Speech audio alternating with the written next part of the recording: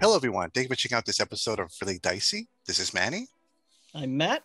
Hi, my name is Chris Doyle, and I'm Rick Maffei. I'm a writer for Goodman Games. All right. And we're going to talk about Temple of Elemental Evil. Yes. It is the first module I ever ran, and it's still one of my favorites. So we're going to talk about Goodman Games, and they're coming out in August, I believe, September of 2021, and an updated version, in a sense, of Temple of Elemental Evil. So we have a lot of questions. I'll let Matt go first. All right. Well, before I get started, I just want to say how thrilled we are to have you gentlemen with us. Viewers of the channel know that we are big fans of Goodman Games, so this is really exciting for us. So let's just jump right in. I was reading recently that the Temple of Elemental Evil was voted the fourth greatest D&D module. And I think we can all agree that it's pretty special. But what's so great about the Temple of Elemental Evil in your minds? Okay, well, I think I'll go first before I throw it to Rick. Well, first of all, thank you for those kudos. We appreciate that. That's awesome to hear. I would say it was the first super module. There's the first mega dungeon, if you will. And I think a big part of it was kind of the mystique. So T1, Village of Hamlet, came out in 79, and they even announced right on there that, T1 through 4, Temple of Elemental Evil, is coming soon. And then if you guys are aware of the history of the product, and most folks are, it didn't come out for 6 more years. And, there was no internet back then. There was no forums. There was no social media. So you didn't know most of the time when a book came out until you actually went into a bookstore and you were like, oh, look, it's there. There was no, Twitch shows and YouTube channels saying this is coming and everything. So I think the mystique of that's the second part of it taking so long to come out, I think built that anticipation. And then when it did come out and that sucker was 128 pages long and it had all these maps in it and everything, I think that was probably the big appeal that really helped it along.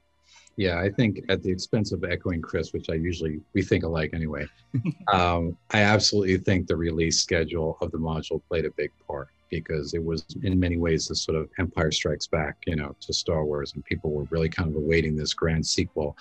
And then when it came out and it had such scope and it was such a big dungeon, a mega dungeon, such a thick people have been used to these very slim modules of, 8 or 12 or 16 pages. And here it came out, this monster of a module, so much that they labeled it T1 through 4 in the beginning. So I think just that scope to get such a big, glorious adventure after a long wait, it all added it up to the experience, and made it something extra special. So you were mentioning how big the module is, and it's a huge thing. But like your other original adventure, Reincarnated, you guys are adding new material.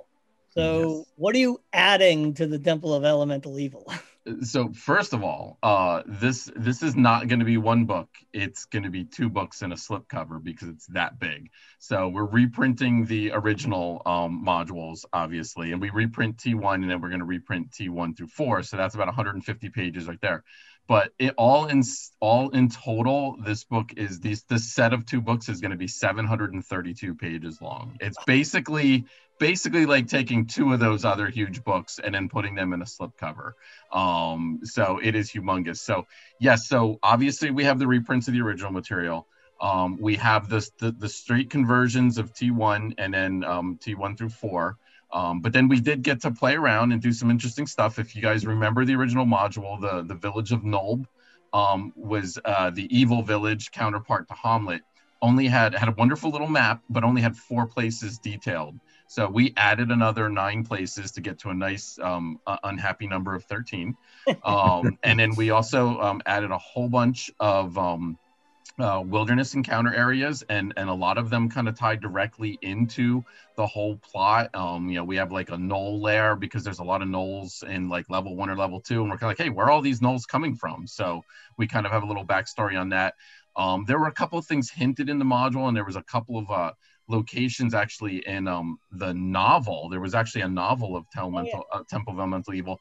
We actually pulled some material out of that and kind of tied it in as well to kind of make some fun there. And then Rick, why don't you tell them about what we did with the end of the module? Sure. And then, you know, toward the end of the module, there are what they describe as the nodes, the 4 elemental nodes for, you know, fire, earth, air, and water. And they're given a very outline approach in the original work, where you're really just kind of given them this bullet point, you know, treasures and monsters, and sort of like a pick your own treasure and monster and put it in this cave sort of scenario. And so we took the nodes and we fully, you know, brought everything out. So we fully detailed every encounter number in every node. So basically, we really fleshed out completely the 4 nodes. And, you know, I think the nice thing about doing the expansion work for this module was, I don't know, I don't want to say anything about doing this was easy, because it was difficult, but finding the areas to expand was easy, because in the original work, there were some places like Null and the nodes that they just gave the DM kind of a start and they didn't really flesh out a lot. And I remember even originally reading the book saying to myself, I wish they had more. I wish there were more areas in Null. I wish they gave us more details about the nodes. So here all these years later was a chance for us to actually do that and you know, flesh out those areas, which was really fun. Well, that sounds great. And that must be really exciting for you guys personally to come back and work on this module that you played when you were younger, and to fill in the blank spots. Yeah, it's beyond. I'll just say that everybody who freelances with us, that's what they want to work on. They're like, oh, I want to work on these. It's like, yep, we know. And it's like, you know, sorry, we've already got writers for those. So it is a lot of fun. As lovers of the original modules, you know, the early TAs, both Chris and I are really big, you know, fans of the original modules. So that it's sort of a dream project in that way. It sounds like it. And so not only writing the modules, adding the new stuff, but you had to do a lot of conversion work to 5th edition. So I think Manny has some questions about that. Yeah, so as everyone probably knows, basic rules compared to 5e, like worlds apart when it comes to rules. So can you tell us about the process of converting it to 5e? Yeah, so a big part of it is we do full. So any monsters and obviously any NPCs that are not in the core books, so not in the monster manual, even if it's in another Wizards of the Coast book, we go to those and we actually reprint the entire statistics for those.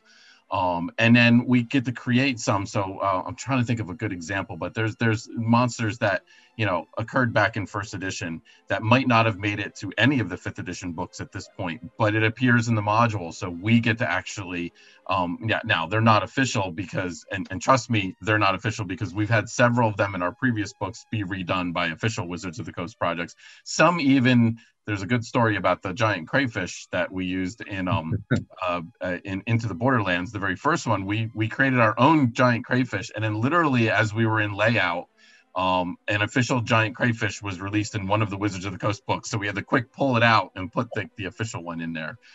But that's the fun part. And one thing about Temple of Elemental Evil, especially once you get into the temple and then obviously the villages, there are a lot of NPCs and they all need to have full stat boxes. And that takes a lot of time and a lot of effort. But it's also a lot of fun to take something from 1st edition, especially that doesn't translate exactly, and then put your own 5e spin on it and kind of develop something on it. So I would say the NPCs is probably one of the more interesting things. Yeah, certainly. Like one of the levels I worked on was the level 2 of the dungeon, and there's just a lot of clerics of different levels, and that was a challenge. And I think one of the things that struck me doing the translation work is, you know, we're all, I think, kind of aware of the general rules differences there are between editions, but the sheer amount of magic items and spells that existed in 1st edition that don't exist, that were never really kind of brought forward all the way to 5th edition. You know, at some edition along the way, they kind of dropped off. I was shocked at just how many magic items and things were in there that there is no 5th edition version of, and they all had to basically be made whole cloth again, you know, kind of where we would just write them for 5th edition from scratch, you know, when possible, referring to any available works, you know, that we could base them on, whether it was the original DMG or the original Temple of Elemental Evil or whatever we had to base it off of. So there was, that authenticity to the items. Are there any, most when it comes to 5e, a lot of the target audience tend to be a much younger generation. Is there any like game master tools to help maybe new game masters, new dungeon masters to play this game?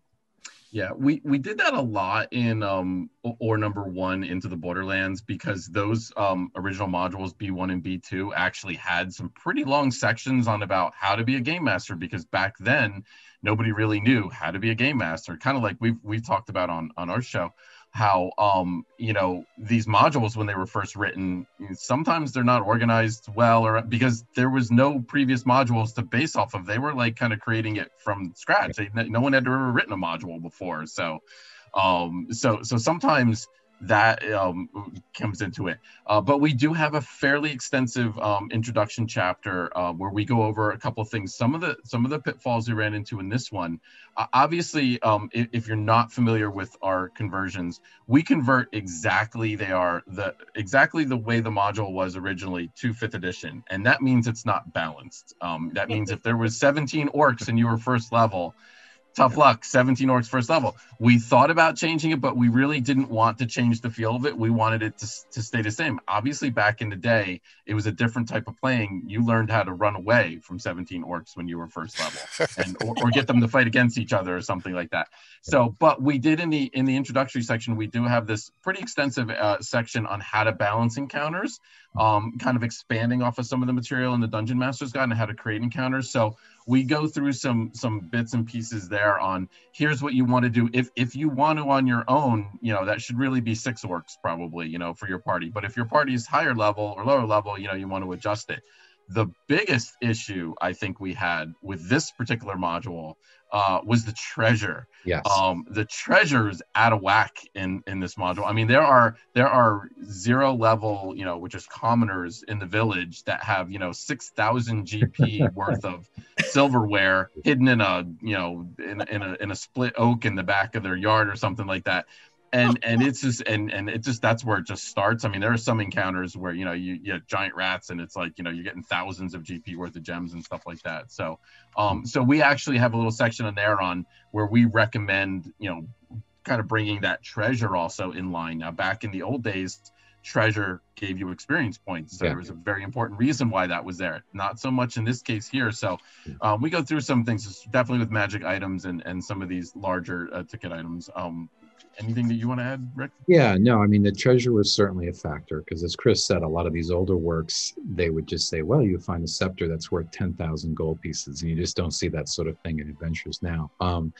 And, the overall organization, the way we organize, present the information for each encounter area, we do kind of follow that 5e structure of, presenting things in a certain order. So people who are used to the more modern products will see the treasures, sort of treasure section or paragraph appear where they're used to. So we're trying to, as Chris said, these older modules didn't always present things in the best way. Sometimes DM notes were jumbled together with, things for the players, and they didn't always have read aloud text, and things were very different. So we did try to clean that up and present things in a way that somebody who had never seen an older edition could just be, pick this up and play it for 5th edition if that's what they wanted. And I guess that's kind of like was the fun and also the challenge is we're trying to walk that line. We're trying to very strongly preserve the original work and not change the treasures or the number of creatures. And, we didn't want to really put our stamp on it too hard because we wanted it to be an homage to the original. But at the same time, we wanted it to be absolutely playable for people, who want to play it for 5th edition, be they brand new players or be they players who love it and would just, would love to bring it into, the new game system. I think humbly we pulled that off, but it can be a challenge. Yeah, I think just a quick follow-up on that. One of the most fascinating parts is that obviously, Rick and I and our age group, and it looks like you guys are a little bit longer in the tooth as well. We remember playing these originally back in 1st edition. Well, now there's a whole nother generation of gamers, my son included.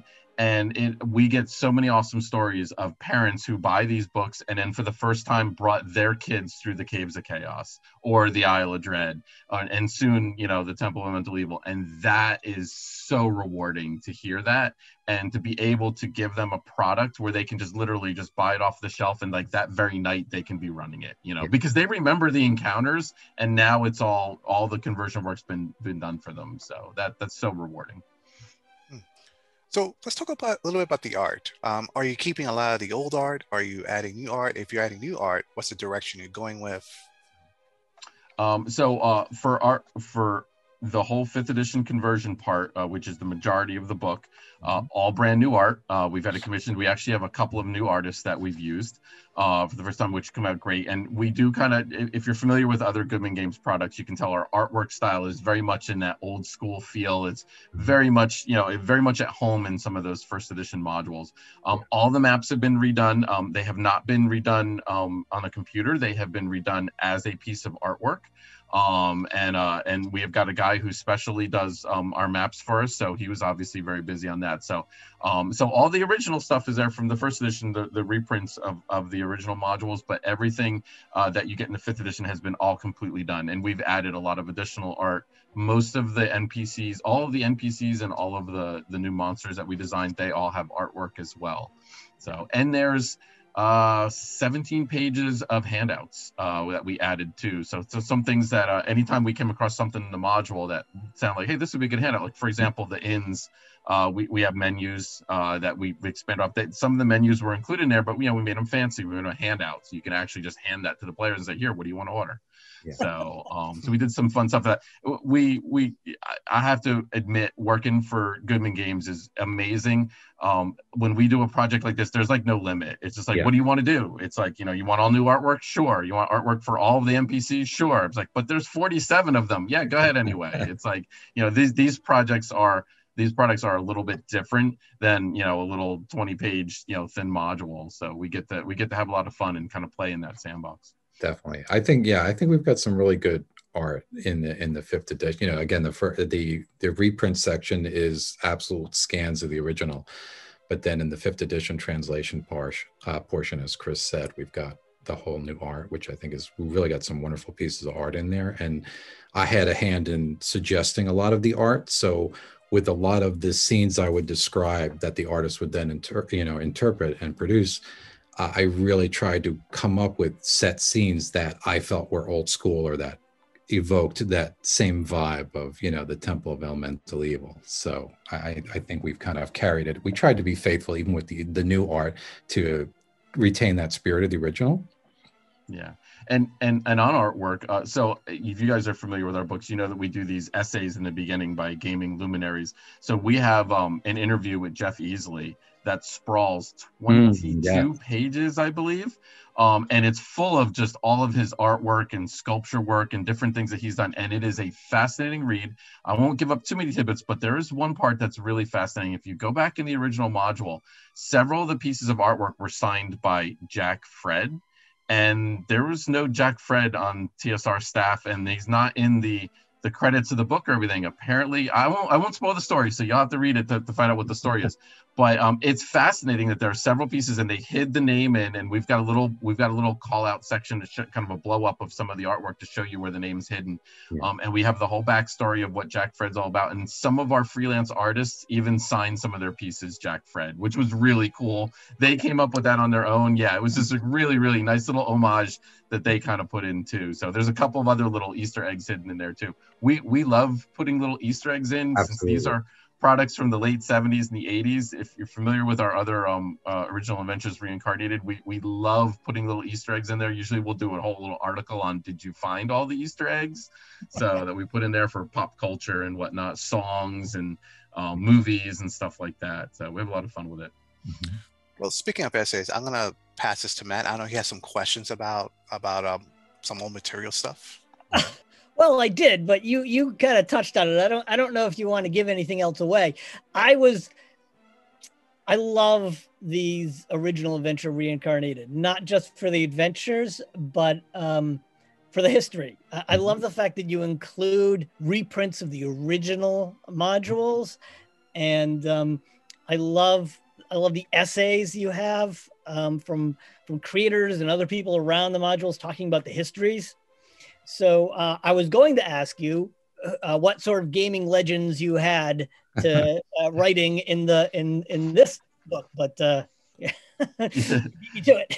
Yeah, well, that's just one of them. We have several others. We have John Peterson, who wrote Playing at the World. He did a phenomenal, much like you say, I think you're going to love this one. Basically, the backstory of what was going on at TSR at the time when this module's coming out. Which this was a very tumultuous time for TSR. I mean, literally, Gygax was forced out of TSR.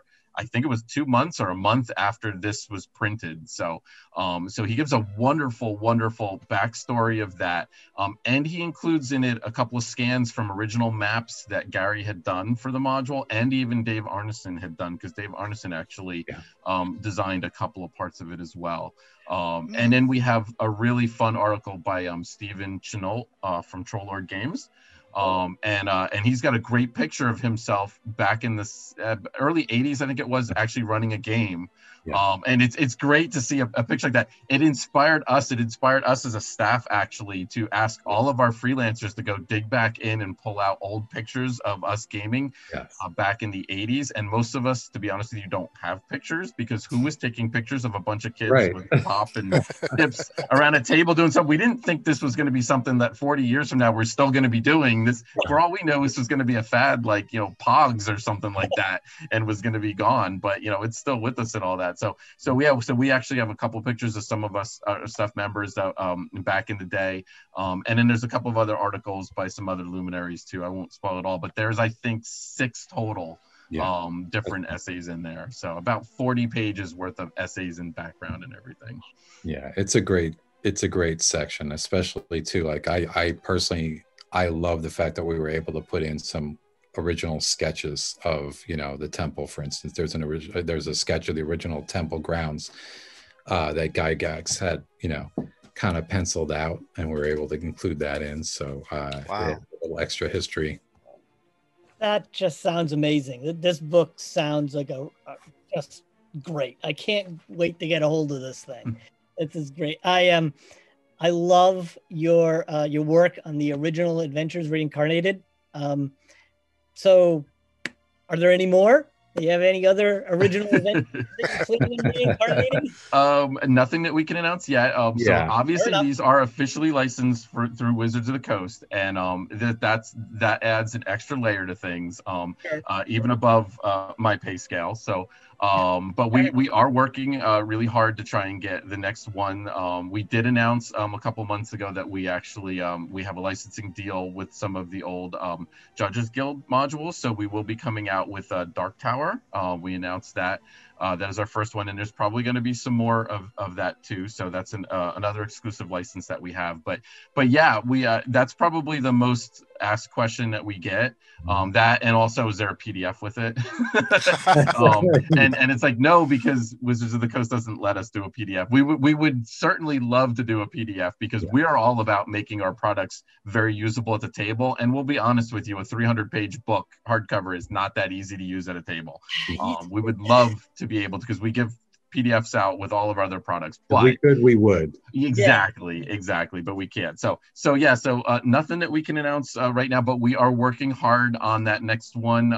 And stay tuned. I would like to plug a couple of things if people want to find out some more things about Temple of Elemental Evil. Rick and I do our own Twitch show every 3 Sundays. So basically every third Sunday at 8 p.m. Eastern time, we do a show called Talking TSR. We have done a bunch of episodes on Temple of Elemental Evil, so if you're curious to get some more information on what we did with the book, I think we've got like 3 episodes of that and 1 more upcoming. Our next show is actually this Sunday night.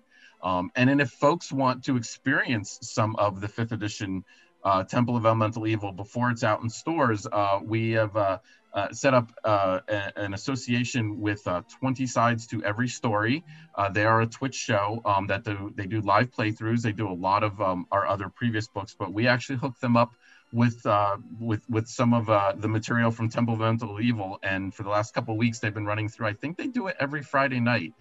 So folks want to see that Temple of Elemental Evil in 5th edition being played.